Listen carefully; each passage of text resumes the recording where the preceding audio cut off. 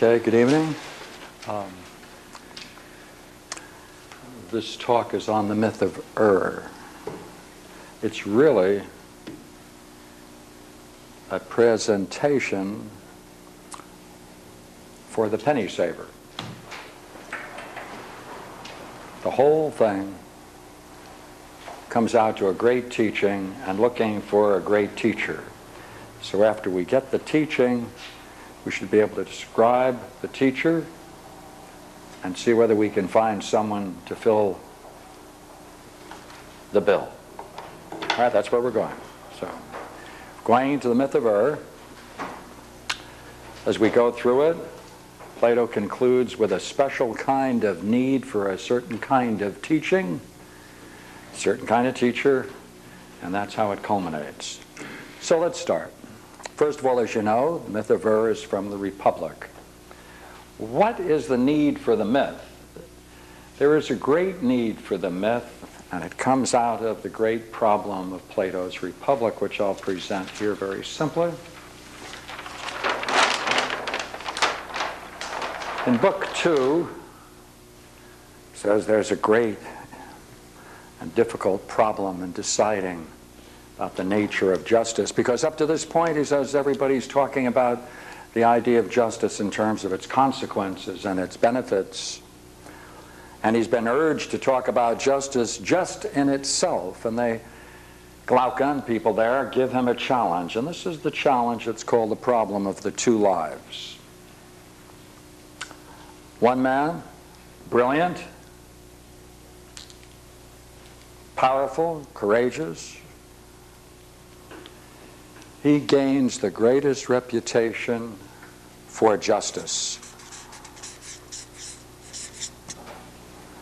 He gains all the benefits and the honors for gaining that reputation.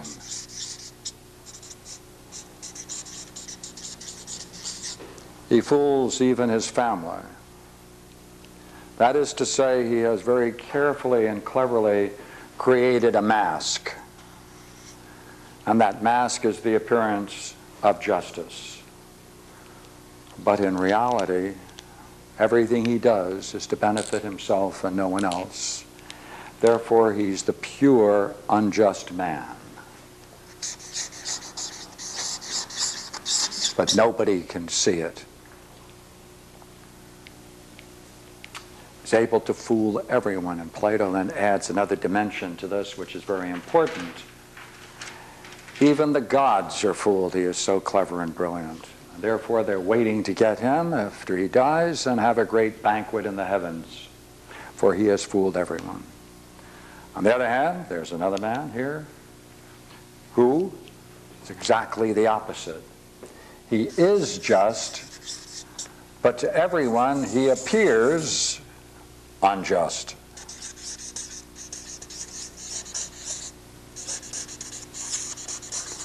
Therefore, he gets absolutely no benefits from being just, no honors, no fame, and the gods in the heavens are waiting for him, and they're going to give it to him when he dies. Therefore, they challenge Socrates, therefore, let's strip away from this argument of justice all considerations other than one.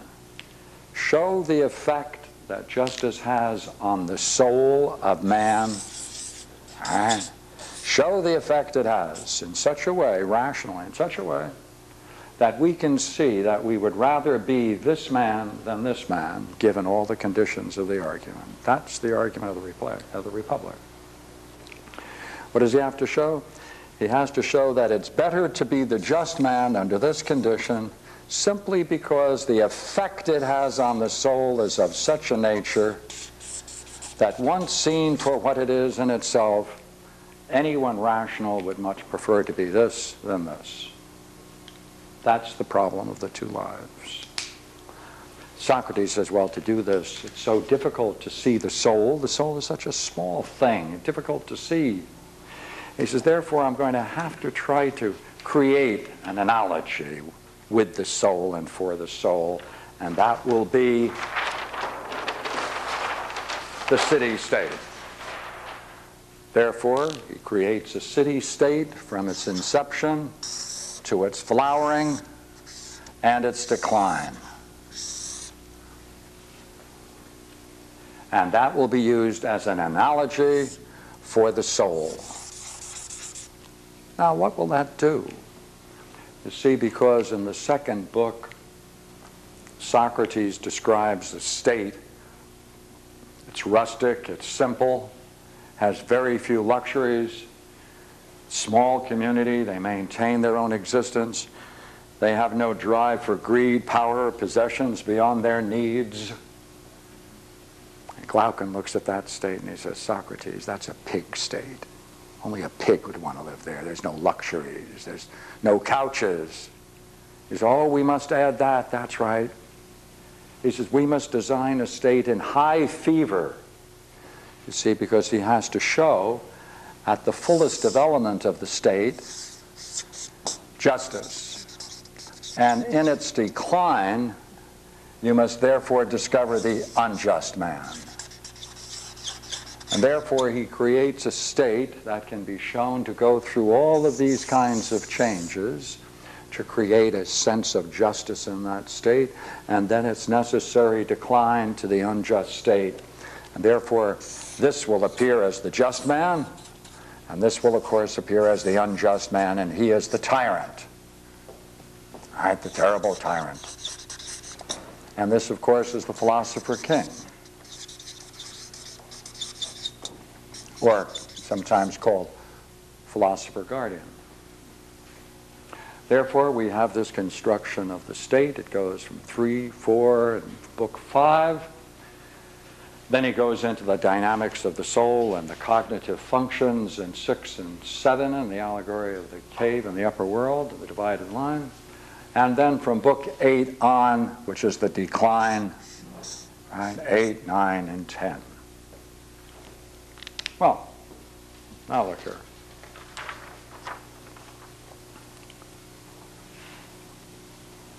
The key part to this story is not whether or not he can create an image of a just man. He has to do more than that, remember. He has to try to show us in some way what happens to the soul of man, of each of these men, upon death. That's the function of the myth of Ur. That's what it's doing. So let's take a look now at the myth of Ur.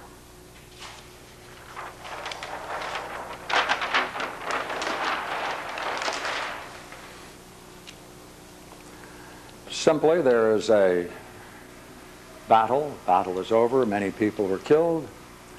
And Ur, that's his name, he was thought to have been slain, and his body was left on the ground. 10 days elapsed, and finally they pick up his body. Did not seem to decay, but nonetheless they put it on a funeral pyre, and they were about to light the fire on the funeral pyre. I said, wait a minute, I'm still alive.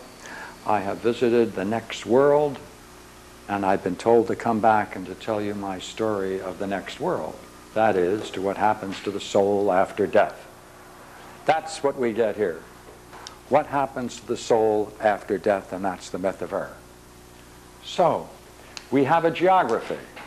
Very interesting geography. This is the heavens. This is the earth. There are 2 holes here, 2 holes here. And it's through these that the souls of men come. Now look.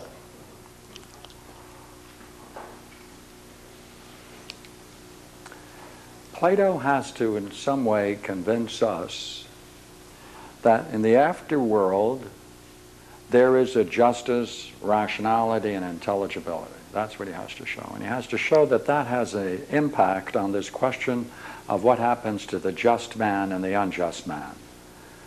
Because in the Republic he has a great description of the great tyrant. And the great tyrant, the most unjust man,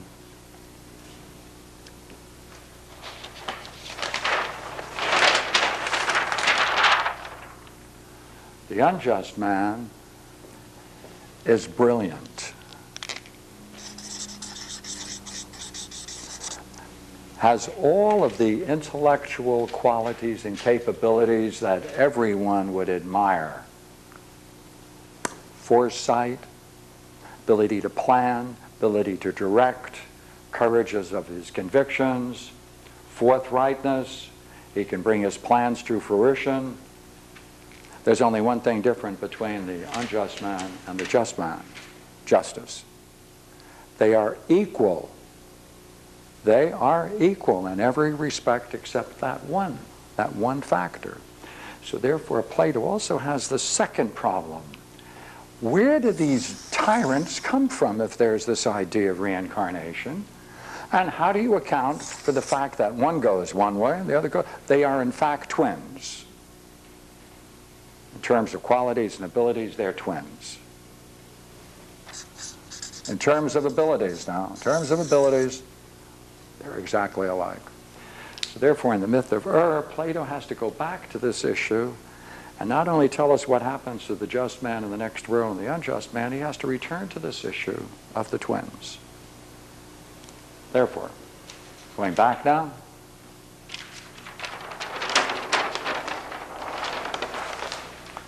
he says, after death, we are brought to the judge. And it's a very interesting place because when you are judged, if you are judged to be a just man, then you go up into the heavens. If you're judged unjust, down you go.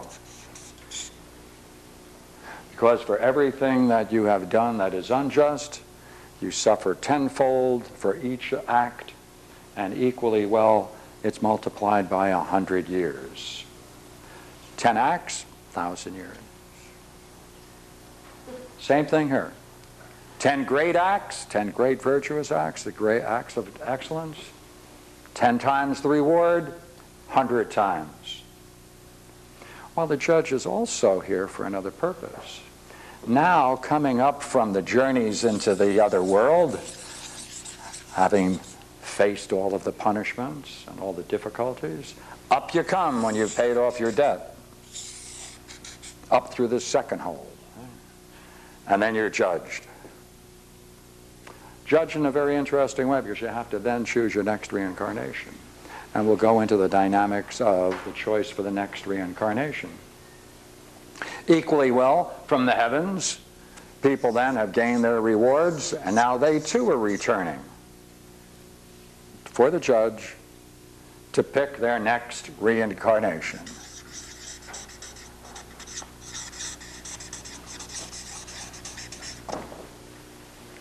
That reincarnation has to be just, you see. This has to be an image of justice. And it has to have it in such a way that we can see that those coming here up from this can be treated fairly with a sense of justice, equally coming down, and those that are going to return to these two regions, of course, must be shown that it is fair and just for them to do so. So let's take a look now.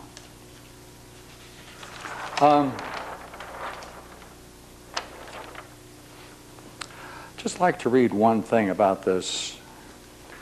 Plato has something that has often troubled some people, and therefore I'd like to mention it. He says, however, that there are some people who are so unjust that they'll never come back. And this is the man that he calls the great Ardraeus. Because when they go down and they get before the judge and these people are coming back from the heavens and coming up from the bowels of the earth to be judged, they all get together and they tell stories about where they've been and what they experienced and what they've learned in the two regions, and they trade stories.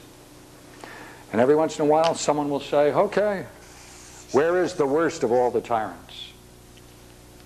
And they report that every time it looks like he's ready to come back up once again to be judged, the hole closes and bellows and screams, and the attendants have to come up and pick him up and drag him back down, for his crimes are so heinous that it appears that he will never, never again come up to the surface and be judged. So that's the extreme case. All right? No return. Now, in terms of symmetry, in the same way, is it possible that there's no return the other way? I mean, is it symmetrical? If there's no return for the worst, all right, the worst tyrant, well, is it possible that there's a tenfold reward for each by 100 years, and the greatest example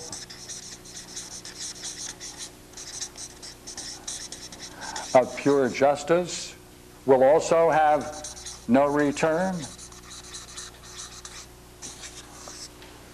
If it's symmetrical.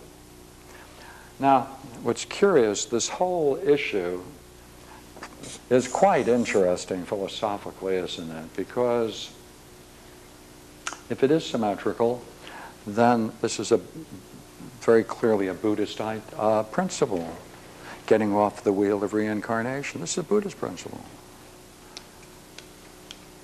And if Plato is hinting at that, suggesting it, saying it, well, then that's quite a point to be made for him.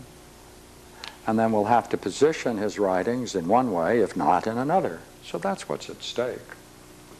So, let's go further.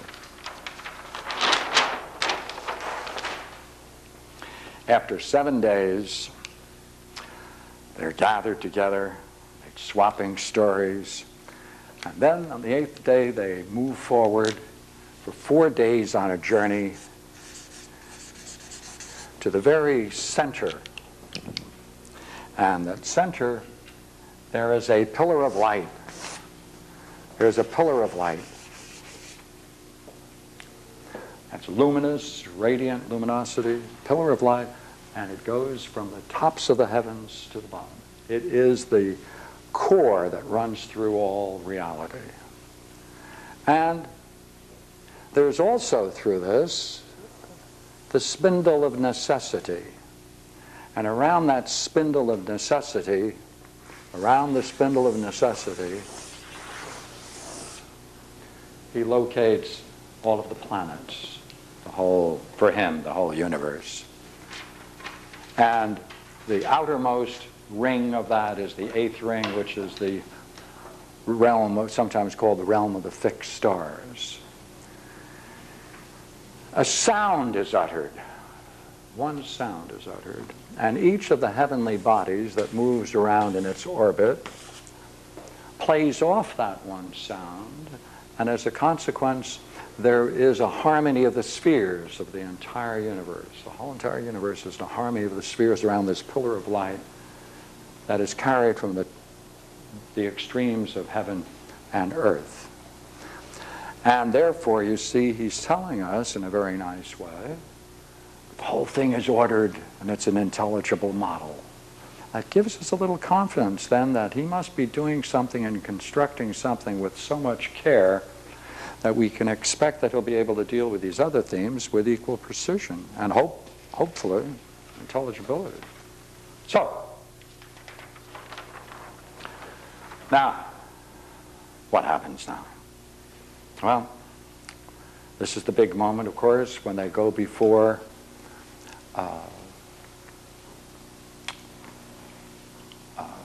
the fates. And then they go before the 4 laches, Cletho, which is really the image of personification of the 3 aspects of time or eternity, apropos. Laches, therefore, is the personification of time of all that was. She plays the dominant role. Cletho, present. Atropos, future. Now there's an interesting play on this within the text, by the way. These are the 3 aspects of time, of eternity. And as you know, eternity in Platonic thought is a simultaneous whole that stands as the mean term in the realm of the intelligibles. And the three aspects of eternity can then be shadowed or seen as laches, kleitho, and apropos. Now, this is really, all that was gains its status, as you know, because that presupposes it had once been a future, was present, and now is past. And therefore it comprises in its experience all time. Present, of course, is only that which is present and includes the future. And of course, future is only one solitary domain. He breaks each of these up in threes, which we can go into later.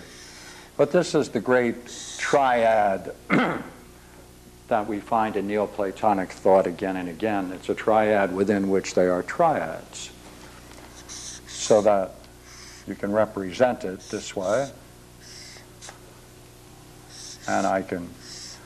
So this is the realm of laches, that was. Right? This is kleitho, which of course is the realm of what is. Right? And atropos is the future, will be. Right? That will be. Pardon me, it should be here. Each one of these have three verbal forms, and therefore the entire set is 9, which is typical of Platonic and Neoplatonic thought, because it represents a mean analogy structured as a triangle. Then, laches then brings all of the souls together. Actually, they're brought together by a prophet. Called a prophet, he brings them together. And laches is there. And the following story unfolds. This is what must happen.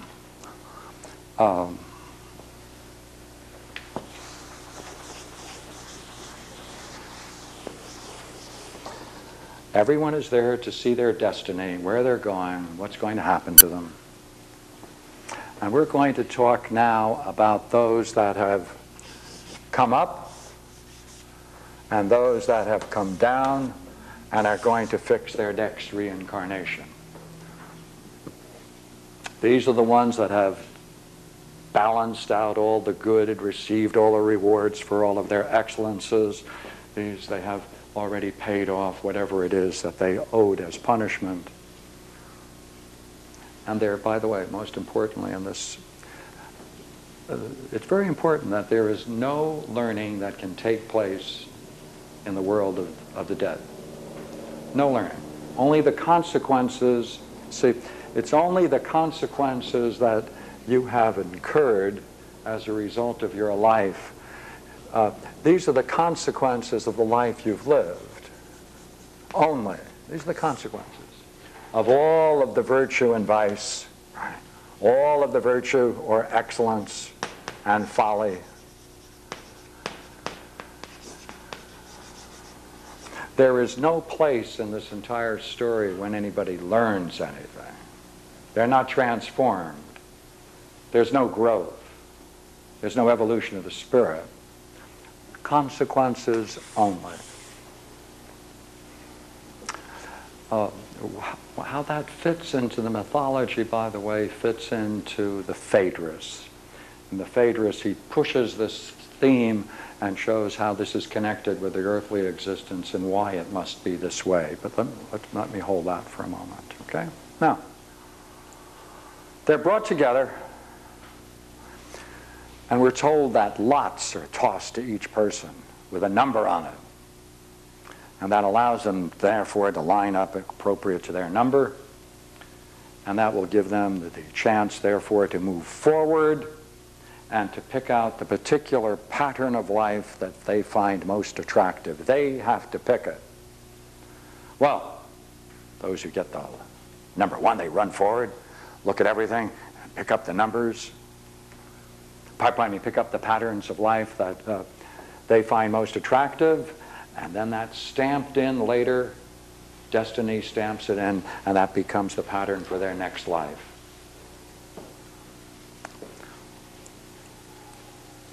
Let me put it in other terms. Your karma is paid off in this game. It doesn't continue. Your karma, it's paid off. You don't get any new. The book is just balanced. Karma is balanced. Not nullified, balanced. Well then. Now, in this, he then has to show that there's some justice in it. And now I'd like to quote a couple of lines that I find very important for us. And the first is, all right, let me read you a couple quick lines. And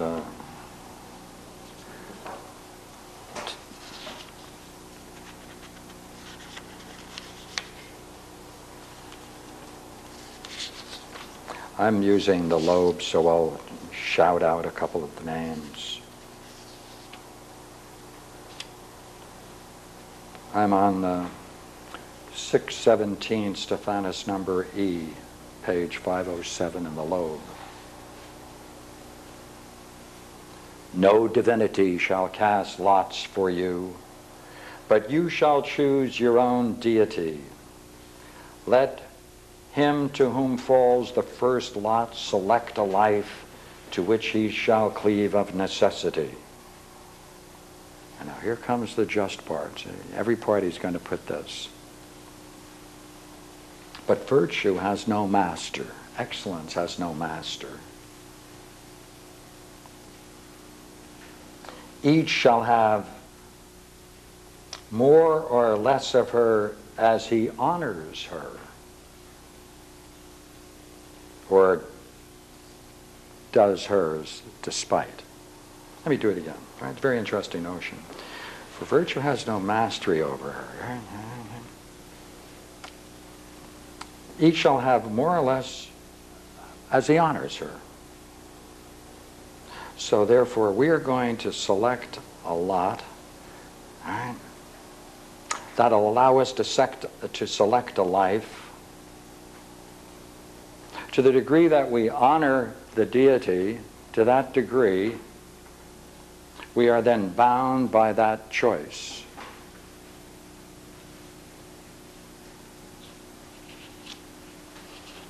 Whoever took a lot saw plainly what number he had drawn.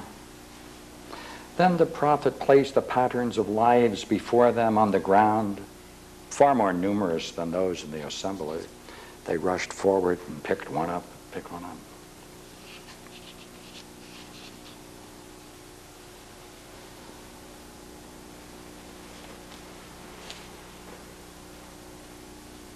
Here's now this. How is the choice made? How is the choice made? How do people choose it? He says it's a function of their character. They say character is constant through karma. Character is constant in Plato.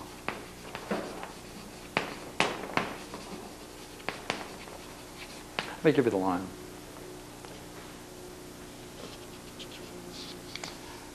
The choice of a different life inevitably is determined by different character. Different character chooses a different life.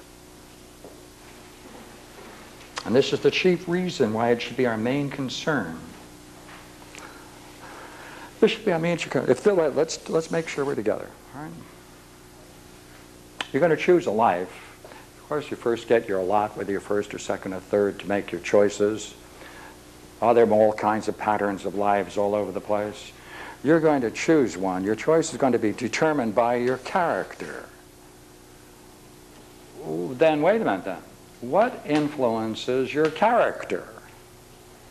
Because if there are better and worse choices to be made, and it's not based upon anything that you have paid off because your karma is balanced, the choice is made in terms of your character. Well, then what influences character? So, The choice of a different life inevitably is the consequence and is determined by different character, different choice of life. What determines that? What determines that? Well, this is where we need the ad.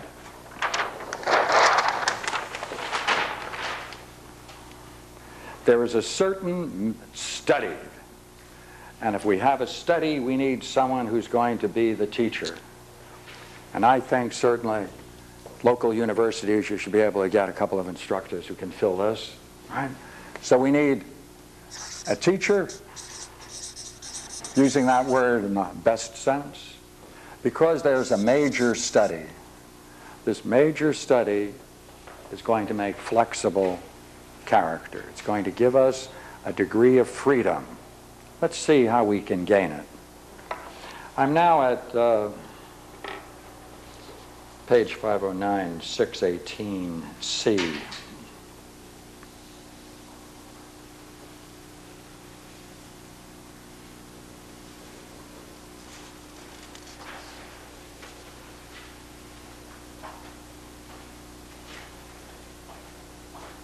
There are every variety of lives. The lives of all kinds of animals, all sorts of human lives, tyrannies among them. Some lives uninterrupted until the end, others destroyed midway. Some exiles, some end as beggars. And there were lives of men of repute for their forms of beauty and strength, and likewise of prowess, of high birth, of virtues, as well as ill repute of the same things. Similarly, of course, of women.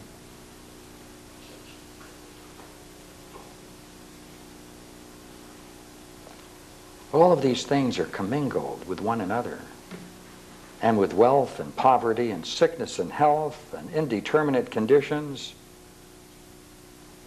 Here, therefore, is the supreme hazard for man. How can you possibly choose? Okay, here's the way he starts. This is the chief reason why it should be our main concern that each of us, neglecting all other studies, should seek after and study this thing,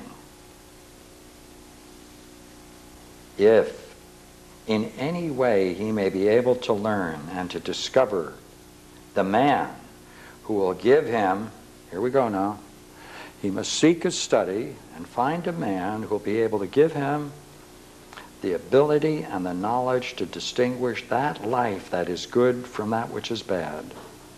Always and everywhere to choose the best that the conditions of life allow, taking into account all the things we've spoken of, and estimating the effect on the goodness of his life.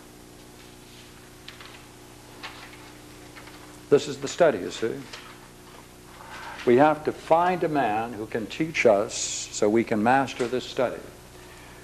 Well, he's going to have to show us how we can choose the best possible, we can choose best, given the conditions that we are under. Not ideal, but where we exist and how we exist, how to choose the best for ourselves. The second point, perhaps I didn't make it clear enough, and therefore I want to pause for this. He puts in this, and reflecting on all that we have said in the dialogue, see, reflecting on all that we've said on the dialogue, therefore this man must know the Republic. Reflecting on all that we've said in this dialogue about the nature of justice and injustice. This man then should have a study that should allow us to see the effect on the goodness of life and the opposite. We should know how to combine various lives and their various combinations. And he should in some way show us how to fix our eyes on the soul by choosing the best possible life given the conditions we're in, and that's always the mean between the extremes. So therefore, I would like to just read a couple of those lines again. Right. These are the combinations, number 4. We have to know how beauty can be commingled with poverty. wealth combined with what habit of soul operates for good and evil? What are the effects of high and low birth, and private station and public office, and strength and weakness, and quickness of apprehension and dullness, and all similar natural and acquired habits of the soul, when blended and combined with one another? So all these things, see, we'll be able to make a reasoned choice between the better and the worse life. This teaching then should cause us to fix our eyes on the soul, naming the better life that which tends towards justice and the opposite injustice.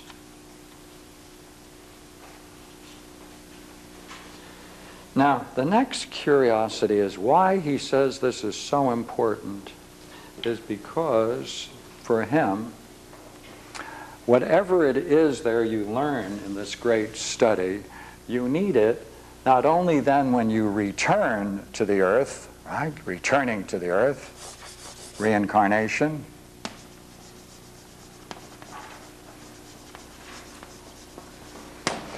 He said there's another more difficult thing to realize, he says, because in the heavens you're going to experience similar things only with greater intensity and power. And therefore you need these very same things. You have to learn these very same things, not only for your life and your reincarnation, but your journey into the other world. Let me read how he puts it.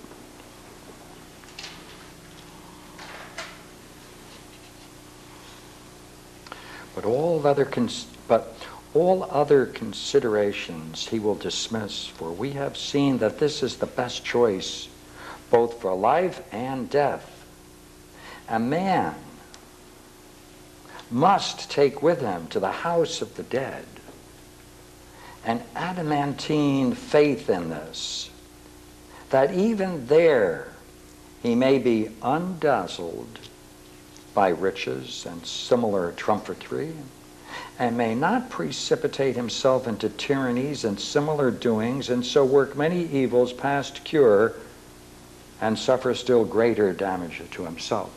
It's possible, therefore, if you take whatever it is you brought with you up here, and you'll face the same things.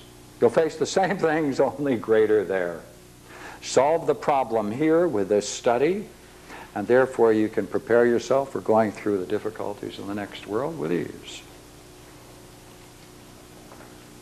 Excuse me, when does this study take place? In this life? Yes. Yeah. You got to find a man who will do that. That's why we need the penny saver. We're going to put an ad, right? Yeah, that's what they do in the penny saver in my neighborhood. Everything goes in the penny saver. Right? Did you find a teacher? Yeah, that's what we'll have. See, wanted teacher, and we'll list all of these, and we'll type it up so it looks very neat, and we can. Of course, we'll want a demonstration of some of these things, won't we? And we do, right? And I hope it's cheap.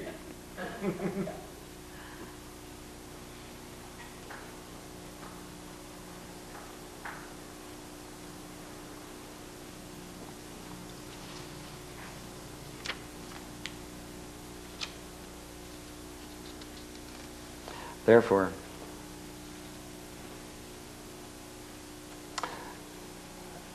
a man must always choose in such things the life that is seated as the mean, to shun the excesses in either direction, both in this world, as far as it may be, and in all the life to come. And this is the greatest happiness for man. Therefore, that teaching should be the greatest happiness for us here and in the next world.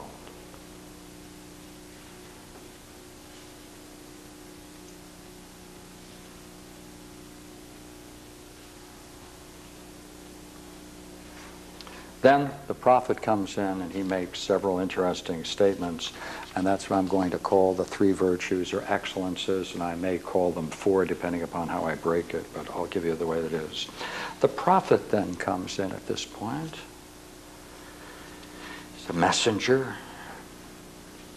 Even for him who comes forward last, if he makes his choice wisely and lives strenuously, there is reserved an acceptable life and no evil, regardless of the choice you've made. Even if you made a poor choice, there's still the possibility, if he makes his choice wisely and lives strenuously, there is still possible to have an acceptable life. When the prophet had spoken, right, he threw out the lots, of course, and at once sprang the greatest tyranny.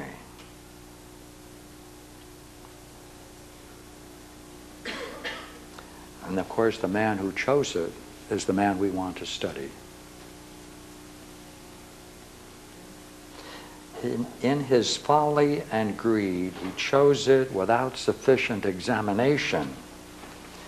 He failed to observe that it involved the fate of eating his own children and other horrors, and that when he inspected at leisure, he beat his breast and bewailed his choice, not abiding by the forewarning of the prophet. For he did not blame himself for his woes, but fortune and the gods and anything except himself. Well, how is it that that man could make such... Where did he come from? Out of what blindness did he make that choice? Because that is the unjust man. Thank goodness we have another sentence. He was one of those who had come down from heaven, a man who had lived in a well-ordered city or polity in his former existence, participating in virtue by habit. He was a good man. What was it? He did it by habit. He was a good man. He did a lot of good things. He lived in a city, but he did it all by habit. Here comes the big one, and not by philosophy. And one may perhaps say that the majority of those who were thus caught were of this company, and had come from heaven, inasmuch as they were unexercised in suffering. But most of those who came up the other way, since they themselves had suffered and seen the sufferings of others, they didn't make their choice precipitously, for which reason also there was an interchange of good and evil for most of the souls as well, because of the chances of lot. Yet, right? So coming up, they had seen suffering of themselves and others, and therefore their choice was not precipitous. They weren't going to just grab something, they wanted to examine it. Therefore they made better choices.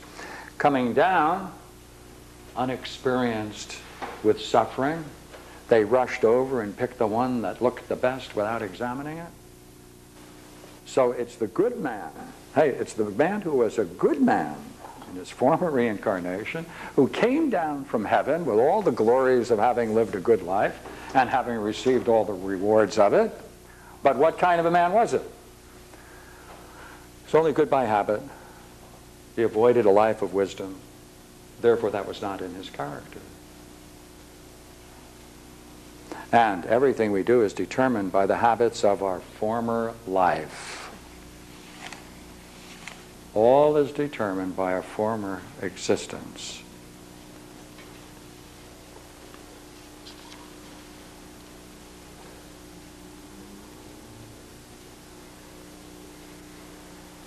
The prophet said it was strange and pitiful and a ridiculous spectacle, as the choice was determined for the most part by the habits of our former lives. That's what includes it. He saw that, then he mentions a whole bunch of souls who choose this life and that life. And finally he gets to the great choice of Odysseus. And Odysseus was so cautious about choosing his next life, his next pattern, that he waited until the last, and he picked this one up and he said, had I seen this at first, I would have chosen it. But this is my life. This is the good life. Let's see what it was. And it fell out that the soul of Odysseus drew the last lot of all, and came to make his choice. and from the memory of its and from his memory of its former toils, having flung away ambition, he went about for a long time in quest of the life of the ordinary citizen who minded his own business, and with difficulty he found it lying in some corner disregarded by the others. So what life did he choose? An ordinary citizen who minded his own business.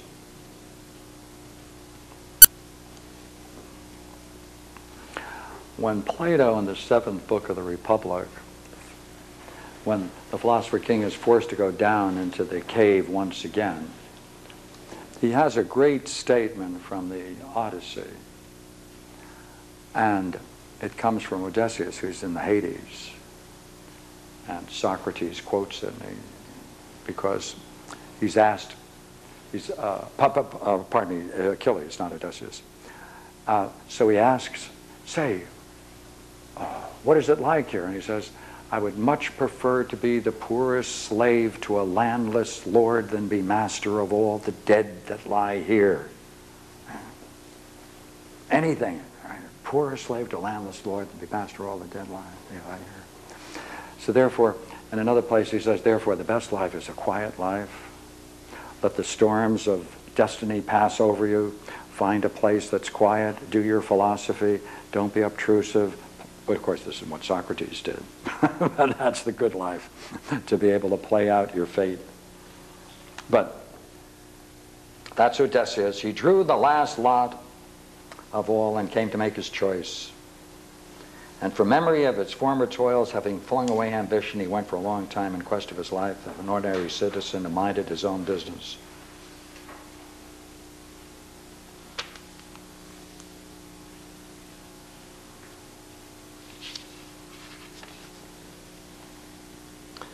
He looked at it and he said, I would have done the same had I had drawn from the first lot and chose it gladly. Then Laches came, and she sat with each as the guardian of the life chosen, a genus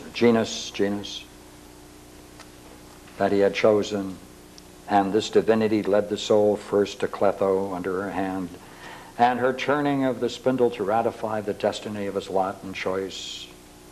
And after contact with her, the genus then led the soul to the spinning of Atropos, and that became the web of destiny, irreversible. And then, of course, they passed through the river of forgetfulness and are reborn. I want to read, though, therefore, the guide. There's an extra addition. There's a curious addition, too. I'll take the guide first. This is the ending of the myth of Ur. This is where Socrates comes back.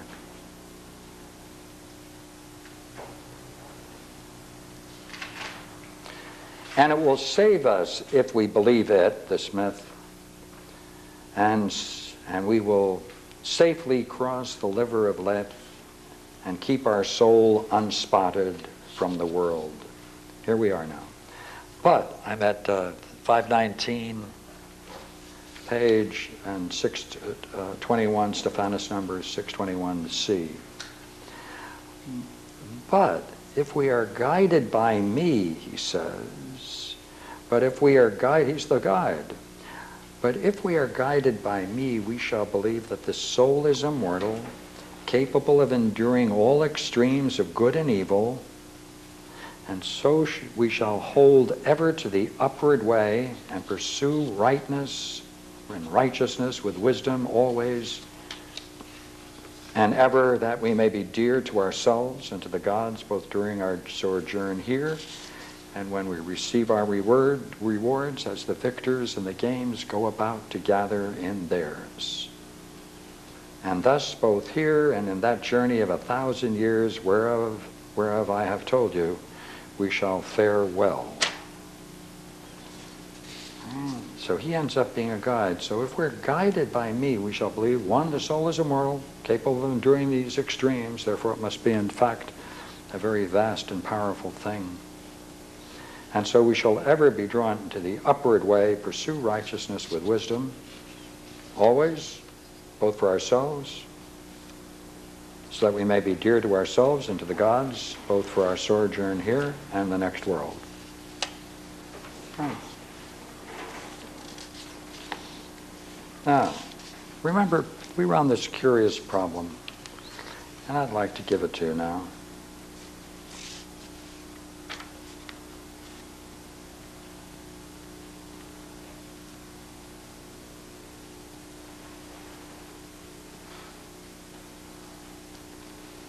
I'll write it up here for us. I'm at 619E, 513.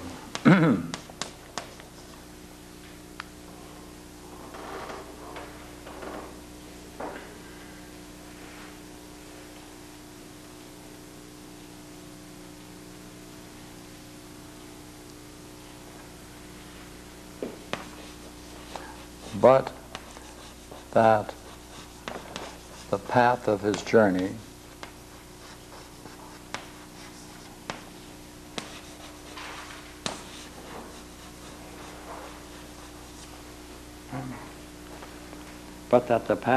journey hither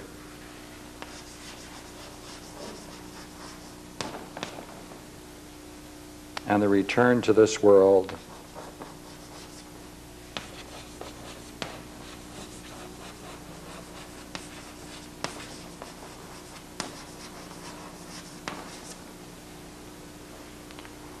will not be underground.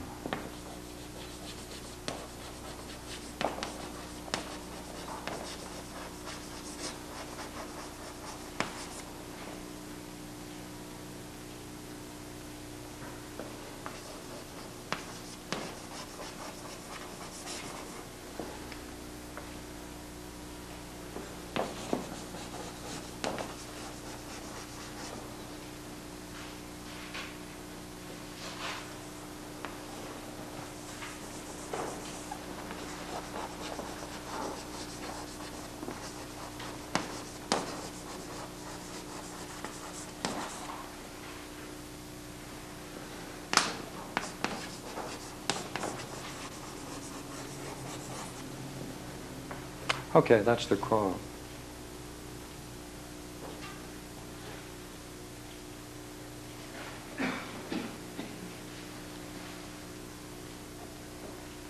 I'll read the whole sentence.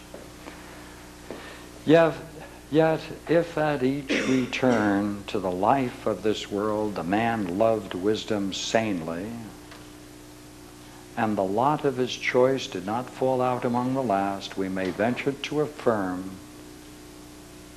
from what was reported hence that not only will he be happy here, but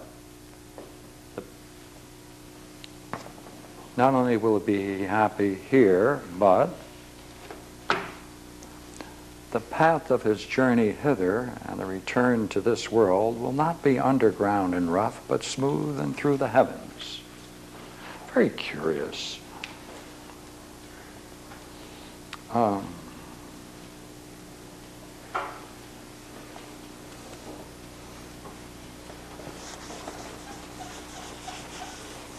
I put something else up here.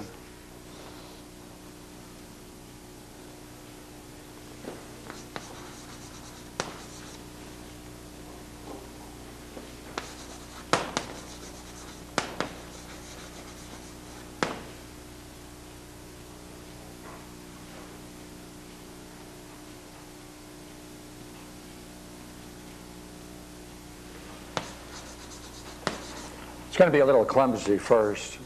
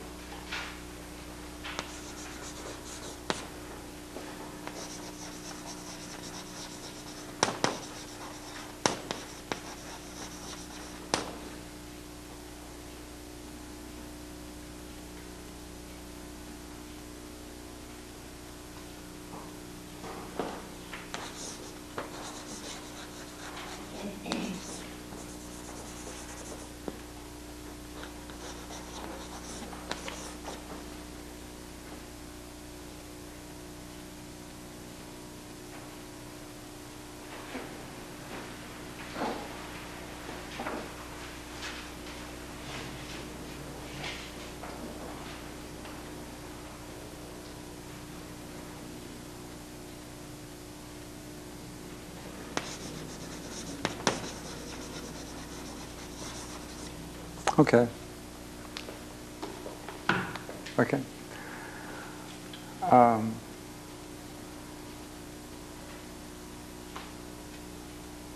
This, now, there's certain things that are assumed in this translation that, according to the translator, he judges the context suggests this and it requires it because it's very sparse at this point.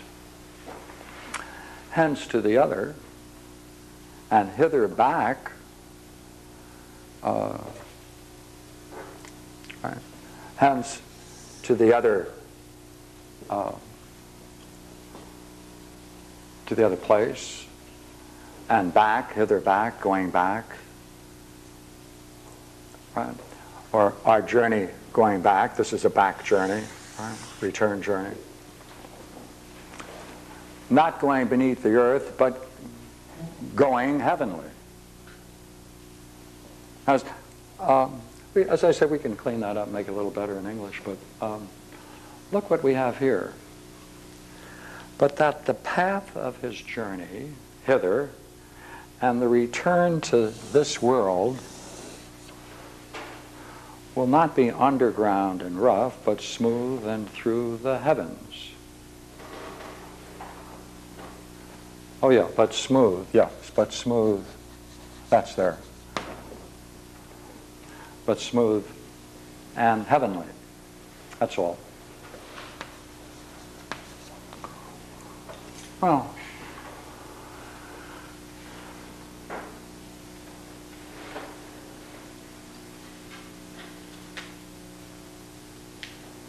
hence to the other world, that's easily said, and hither, further, our backward journey, right, our backward journey is, we're not going to go beneath the earth, but smooth and heavenly. Of course, he made this through the heavens, but it's heavenly.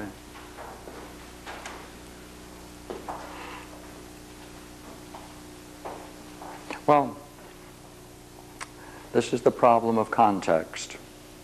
You create a context and you have to assume it and add things to it to render this passage.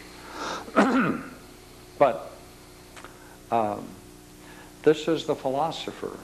See, this is the philosopher. This is presumably the just man. So let me read it for you. Now I'm going to cut out certain words that are added because of the context and read it again. Yet, if at each return to life a man loved wisdom, and the lot of his choice did not fall out among the last, we may venture to affirm from what was reported that not only will he be happy here, but that his journey hither will not be underground and rough, but smooth and heavenly. What does that mean? Now, I have some friends who play with Greek much better than I do, I assure you. And they're playing with this because if you read it in one way, it looks like the idea is that the philosopher will not return, but he will go on, not going beneath the earth, right? But will take the trip that's smooth and heavenly. The whole question then is whether or not this entails the idea of reincarnation or not. clumsy as it is. I'm trying to keep the words in the due order in which they appear. Now, so the whole question is, does the context justify this? But all through it, the translators are putting in these phrases that aren't there. Therefore, they may be creating the context to translate it this way, with pieces that emerged earlier. So that's the fun that I thought I'd leave you with. It's unfinished, and I hope next week I'll have an answer, at least a tentative answer, of how this should best be handled. So that's my myth of Now let's go back to the beginning and see what we have. All right. See if we can now recall the original questions.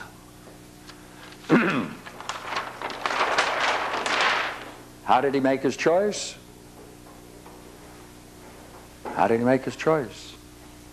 He was a good man, did many, many good things, previously came down from the heavens, has all the qualities, twins,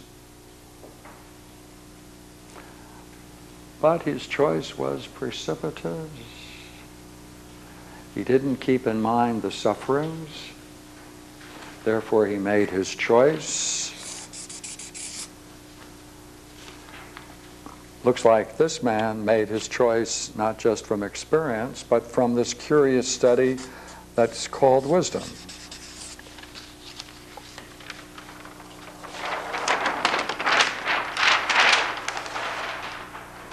To become the philosopher king requires a certain study.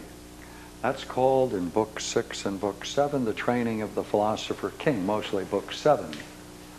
Now here's our question. Does this study of the philosopher king come down in the end to be those 6 points where we have to find that kind of a man?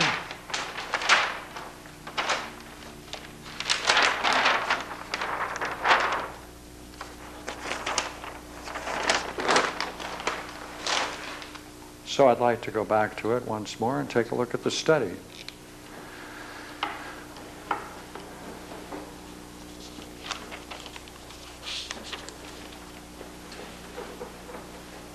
This is the chief reason why it should be our main concern that each of us, neglecting all other studies, should seek after and study this thing,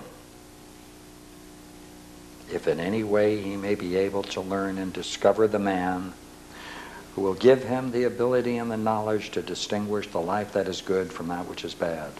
1. 2, always and everywhere to choose the best that the conditions allow, taking into account all things of which we have spoken of, all of the Republic, estimating the effect on the goodness of his life on the soul, their conjunction or severance, the way in which they affect, both positively and negative, and then to know these combinations, to know how beauty commingled with poverty or wealth, and combined with what habit of soul operates for good and evil, what are the effects of high and low birth in private, public station and office, strength and weakness, quickness of apprehension and dullness, and all similar natural and acquired habits of the soul, when blended and combined with one another, so that with consideration of all these things he'll be able to make a reasoned choice between the better and the worse life. With his eyes fixed on the nature of the soul, naming the worse life, that life which tends to make it unjust, and the better life, that which will make it more just. All other considerations, dismiss.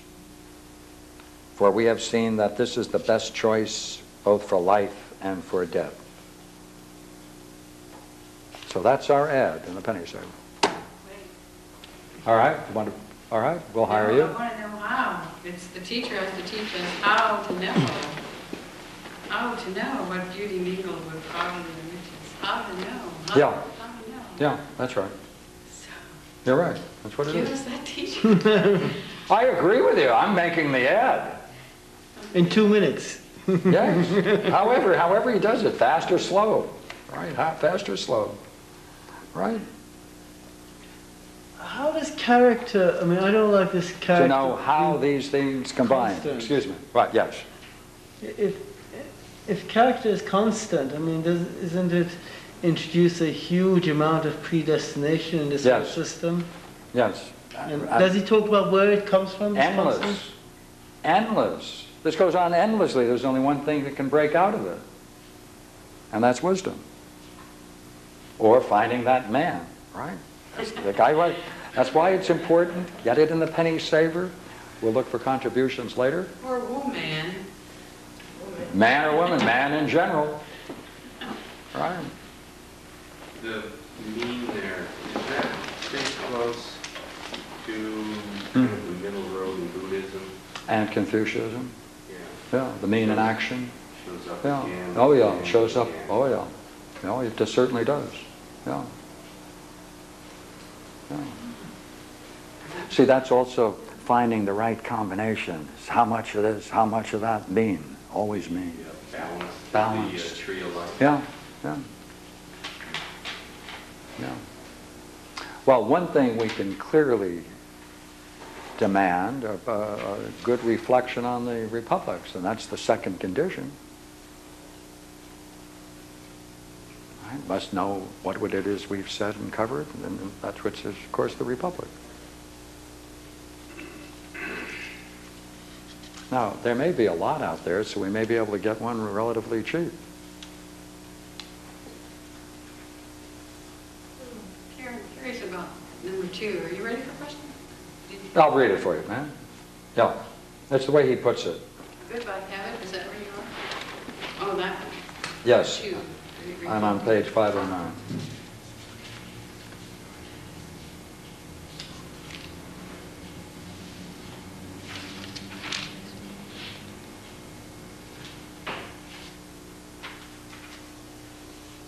And taking into account all the things of which we have spoken. I take that to be of all the things that were spoken in the dialogue. On the other side, number 3, under virtues or excellences. Did you mean to say goodbye habit? Oh, yeah, that's perhaps too much abbreviated. Let me read it. That's a nice one. Do think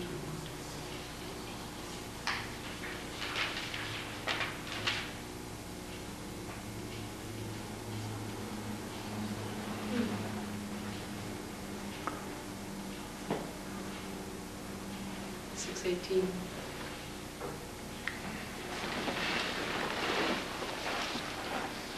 Yet if at each return to the life of this world the man loved wisdom sanely, and the lot of his choice did not fall out among the last, we may venture to affirm from what was reported thence, that not only will he be happy here, but his journey, etc.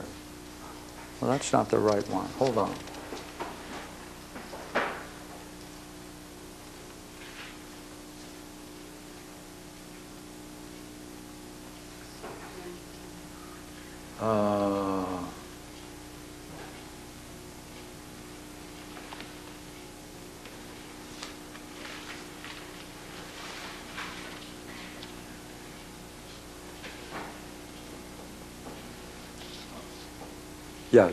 Yes, okay.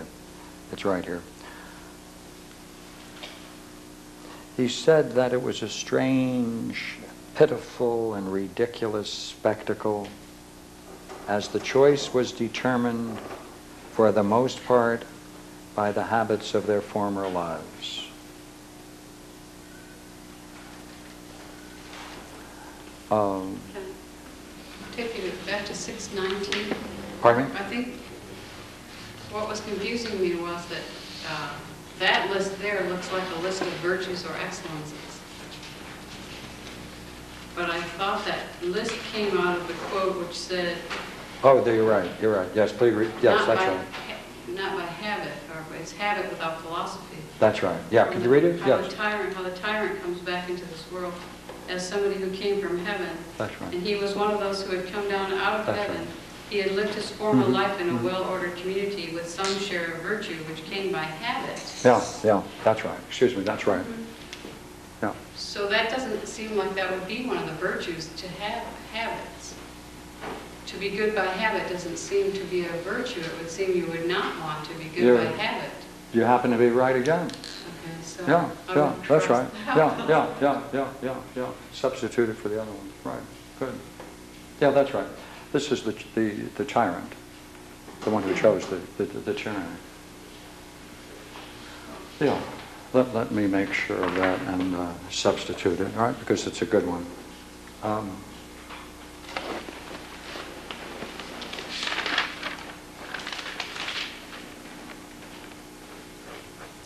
Okay, the first one is that even for him who comes forward last, if he makes his choice wisely and lives strenuously, there's reserved an acceptable life, not an evil one. That's the first one. Right? Okay.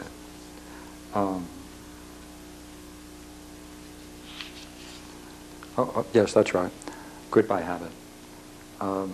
It's the rest of the quote, which I didn't put there, and that's why there's a problem.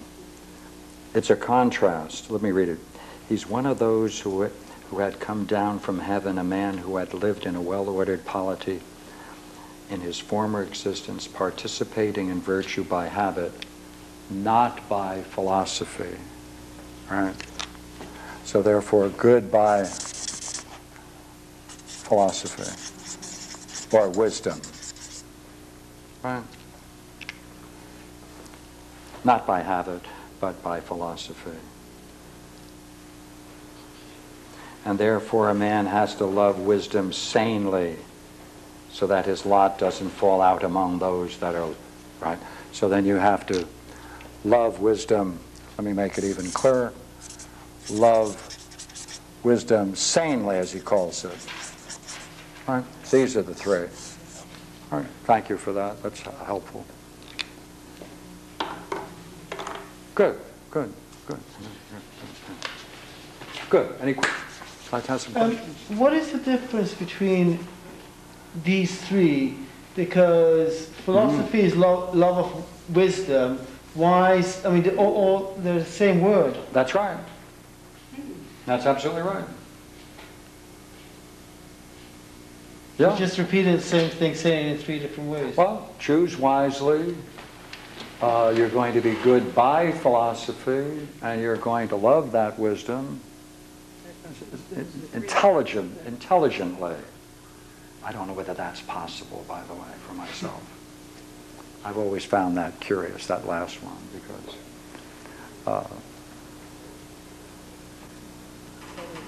the word sanely doesn't fit, and it's likely to be a mistake. That is to say, not a mistake, could be an alternate way of translating it. Let me look. Maybe it means that you need to know why you are good and not being good Doing the good, being aware of it, that's what it means when it says philosophy. It doesn't mean the love of wisdom there.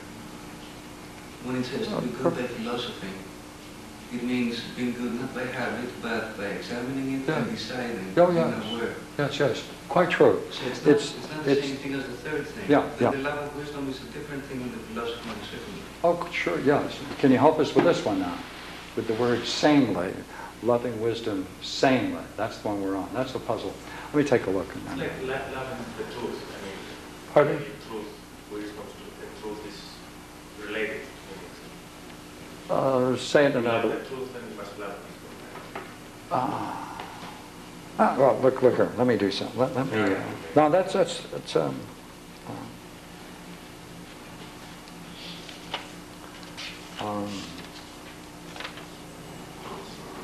They're saying something like mediocrity in all things, including your love of mediocrity. okay. I'll look it up right here for a moment.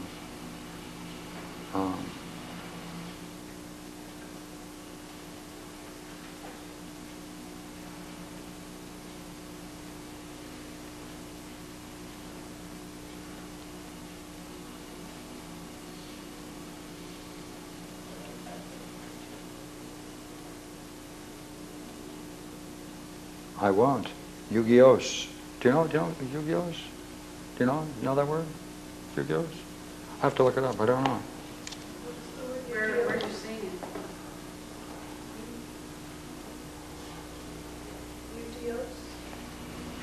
That's like from idiot. Idiot, but it isn't. Um,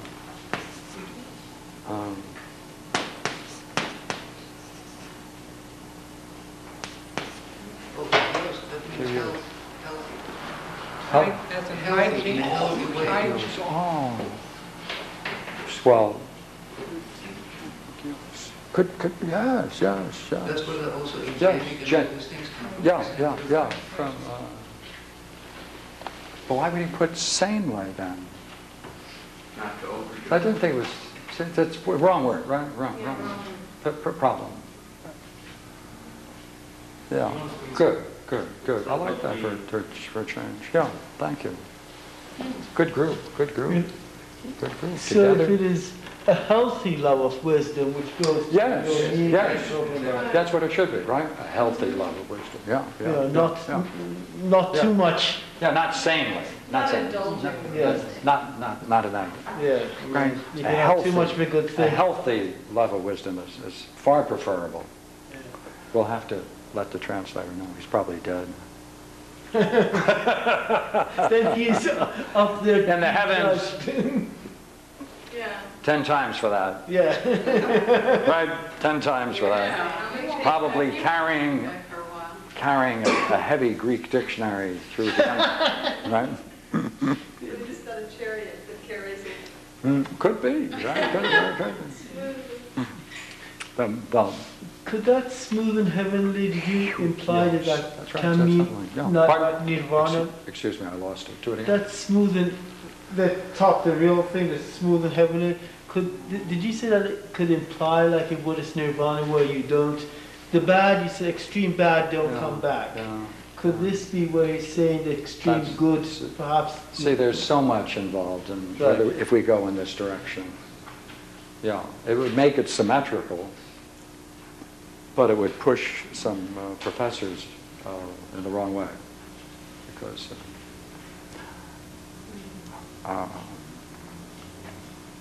well, I enjoy the going over the myth of Ur again, and thank you for playing with me this evening and participating and contributing. Any other things we can do with it, please? Any questions, or you want to go anywhere with it, please? Yes, I would like to know why learning is not possible in the underworld. Since you're experiencing Yeah. the consequences of your actions, Yeah. why are you not capable of learning? Yeah. And also, Yes. those Yes. same people have said that when they get sent down, that they have to wear a badge on their back. Yes. That's all that they ever did. Yes. No, not when they come back. When they go up. When they go down When they go down, as well. Yeah, they have to carry that. This is what I've done. but it's on their back. Yes. They've ever So done. they can just read other teachers? Yes. So that's all they live with, is the consequences of what they've ever done. Yeah. In Plato's Phaedrus, there is another method, and the way to study Plato is to take, if we could get a master artist, it would really be, the ideal thing to do would be to take all the myths, because each can be linked with the others, and we could have a vast mosaic. Oh, that would be great. Yeah, really. Because you see, the Phaedrus picks up from this point. It picks up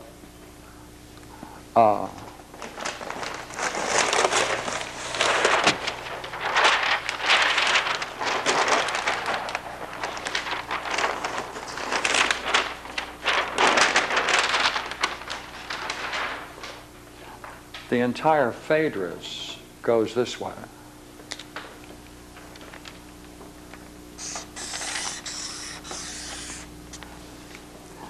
It's really a journey of the soul as it struggles to gain a vision of ultimate reality into the intelligible region, and the entire metaphysics is like a,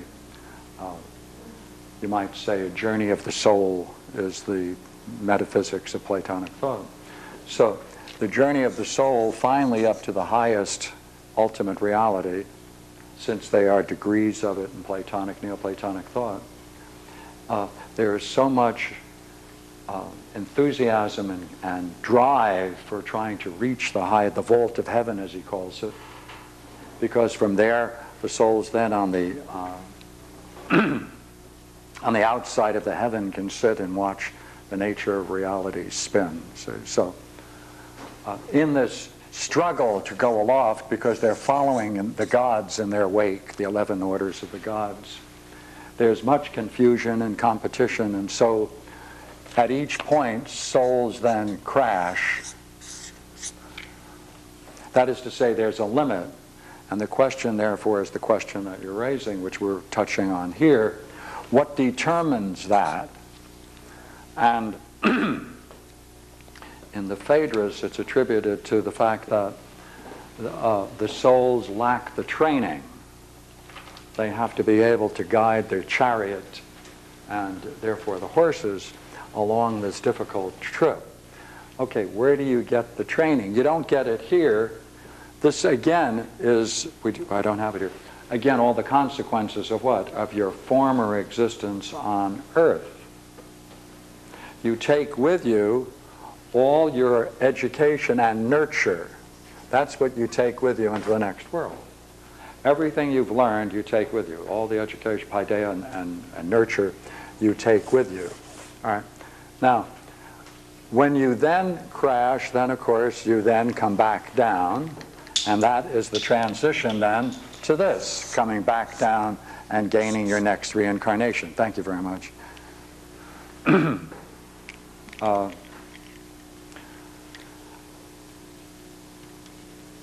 The reason why you then return for reincarnation, that here is the place you can change your character. Because he attributes the blocking, the character, he attributes that to the fact that we fall under the effects of evil communication. He says it's all in our evil communication. Communication with others. They have influenced us. We pick up views from others, and these form our character. And therefore, the only way to break free is then to discover what you picked up from others that is blunting your vision. And therefore, it's only on earth that we can then learn to undo what it is we have picked up inadvertently. So therefore, in the Platonic world, this place is the place for learning. Our earth is the place for learning. The consequences go into the two other realms, but this is the only place for learning. Because that's why you can take with you your nurture, because that's what you've gained, your nurture and your education. There's an idea where when you decide to reincarnate, you will choose the ideal condition to give yourself best chance to learn the lessons that you have to learn in the next incarnation. Is that included in this myth? Yeah. Yeah, because it fits your character. Yeah. You can take the Tibetan Book of the Dead and line it up against the Phaedo. Now the Phaedo goes further into this. The Phaedo's myth takes goes into this in depth. You see, it goes into this. I was going to say this. So each of the myths take a different part of this and expand it. The second of the six, which is all these, is it just the Republic or is it all of the dialogues? Well, luckily, hopefully it's all of them, because they're all splendid. But from what he says, it's what we've said here. So it seems like in the model that was presented that the turnkey item is wisdom. yes. That can, and if you look at the history of mankind, it's like culture after culture continues to make the same mistakes, because wisdom, it seems, by the time it's learned, it's doesn't get passed on somehow. So That's therefore, right. the teacher, That's right. the teacher, the guide, is the most essential element, not only in the model but in viewed history of somehow passing those lessons on, so the mistakes don't have to keep going. That's right. Right. That's right. That's right. I totally agree with you. And that's why I think it's right. Is that fun? That's a good That joke. is Yes, yes, yes. But I also very think it's reflective. true. Yeah, yeah.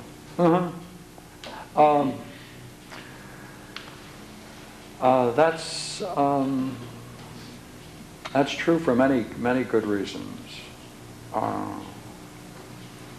One is, I don't believe you can really teach something that you don't know. You can, and to really present this system, you have to live through it.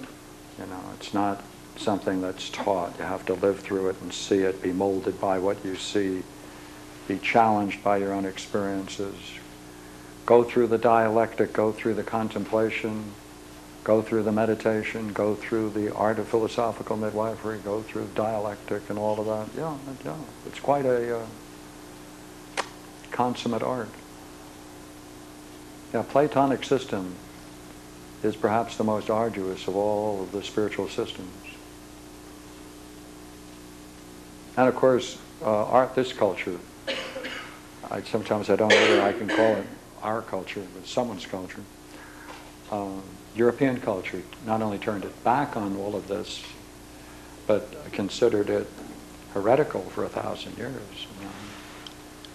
All the schools of philosophy exploring these ideas were all condemned, heresy. We only got back into this into the late 16th century. And Plato, for the English-speaking world, didn't come back until the 19th century. Some of the really great and important works have just been translated since World War II, and there's some works that are still not translated from the ancient Greek, Damascus especially. So it's worth getting back into. I strongly encourage people to get into it. It's the great challenge.